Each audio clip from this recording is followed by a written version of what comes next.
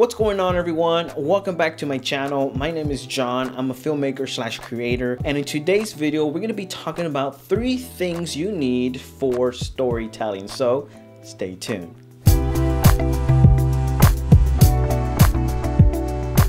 So from thousands of movies that I have seen, documentaries, short films, YouTube videos, I mean, you name it, scripts that I have read over and over again, my own writing that I've written hundreds of times, and paid subscriptions to learn from the greats, I have come to a really detailed conclusion about storytelling. A very simple way, if you're going to present your stories, your writing to anyone, here are 3 simple things to take into consideration that are going to help you be a clear storyteller. And so for number 1, it's going to be this.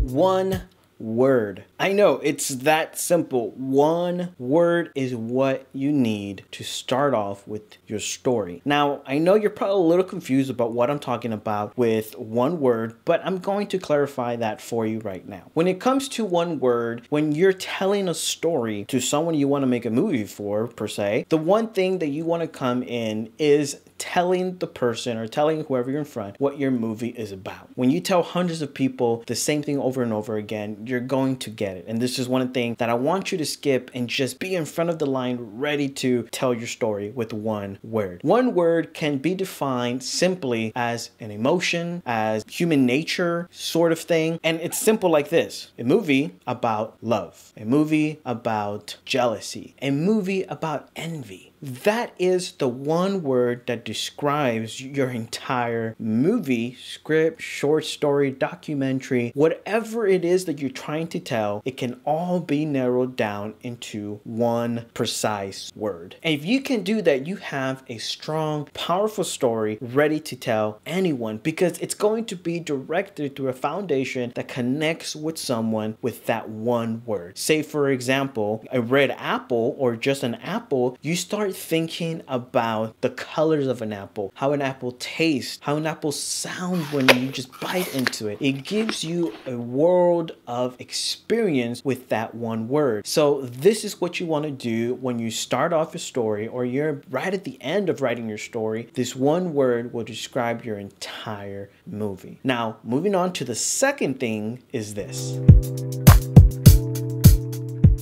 1 sentence. I know we're building and building and building upon this topic. So the reason why you want to not only have 1 word for your story and add a sentence to it is because you want to be able to elaborate more on your story. Say, for example, you are on an elevator, right? You're going up and you need to pitch a story to someone. This is called the elevator pitch. You're on a building, you're going in the elevator, you need to go up to talk to the people, but at the time that you're going into the elevator, you see the person, the main person that you always want to talk to. He's the main person that you want to get your script to, right? Well, he's in a hurry. He's on the phone. There's no time. 1 word or a sentence is going to fit in the category to capture that compelling story to someone, right?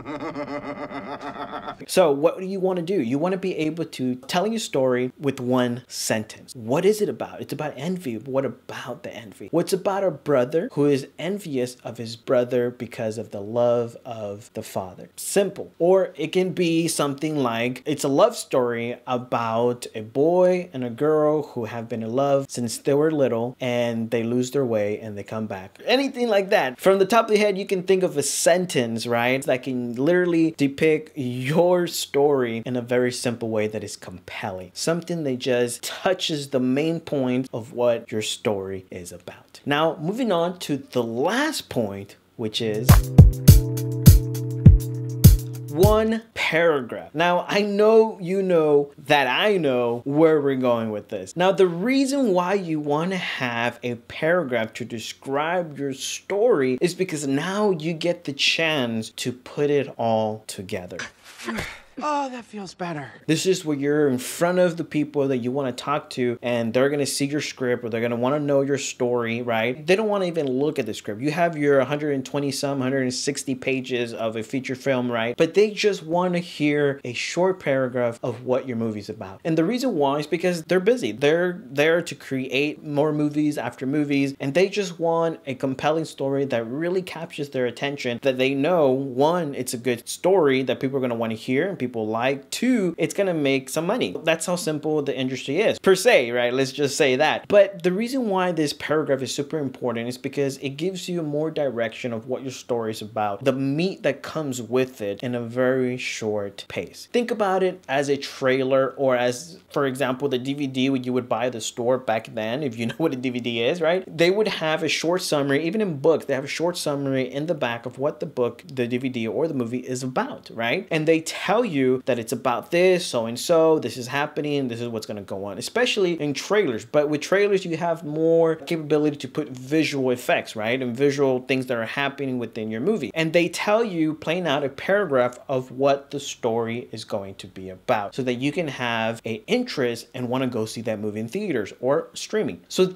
think about the paragraph in this sense, and it's going to help you tremendously. Okay guys, so to summarize, we learned that there were 3 key ingredients when it comes to storytelling and make it more compelling. Now these are 3 things that you can practice on a daily basis, and you can practice this with your family, your friends. Just go up to them or your family members and ask them, hey, can I tell you something? Can I share with you my feature film or my script or something like that? And if you can say it to them with one word, in a sentence, or in a paragraph, you have a compelling story, a story that is built together in a foundation and ready to go. And you can do this in the business, you can do this in the film world, you can do this anywhere. If you use these 3 things to tell your story, you're going to have a very powerful story to tell. So I hope that this helps you out. And if you use this as your practice, as your technique, let me know how it helped you out, and we'll see you next time.